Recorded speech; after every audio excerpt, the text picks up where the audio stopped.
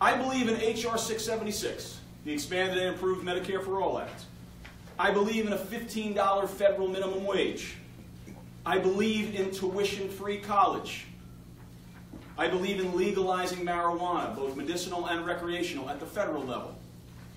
I believe in lifting the cap on Social Security so that we can make it solvent and people can retire in dignity. I believe in New Jersey's gun safety laws and how we have to federalize some of those, so we are having the gun laws brought up, not our gun laws brought down. And I believe that the way for us to win is for us to fire up our base of 132,000 Democrats here in the 4th District, along with the left-leaning independent voters, 220,000 of whom live in our district, and that is the way we win in this district and this race and beyond. Thank you.